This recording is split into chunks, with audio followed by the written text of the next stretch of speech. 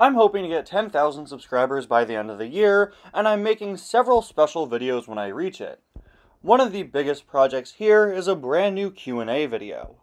This is my call to action to have you guys leave me questions in the comments. If there's anything you'd like to ask me, please feel free to in the comments for a chance to be featured in the Q&A video. Now this Q&A video actually won't only feature these brand new questions from you guys. If you've been following my channel for a long time, you'll probably know that I've been trying to get a Q&A video off the ground for quite a while at this point.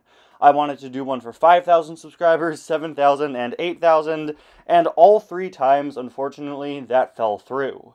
Well, for this new video, I'll not only be taking your new questions left in the comments of this video right here, I'll be combining them with the questions I was asked for 5K, 7K, and 8K to make one big, ultimate, multi-hour long Q&A video.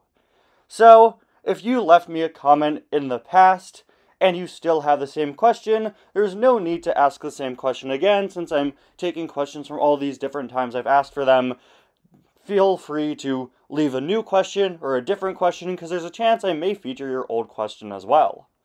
Anyway guys, there you have it. Just a bit of an update for the Q&A video. Please feel free to leave your questions in the comments. Thank you all so much for watching. I'll see you guys next time. Bye now.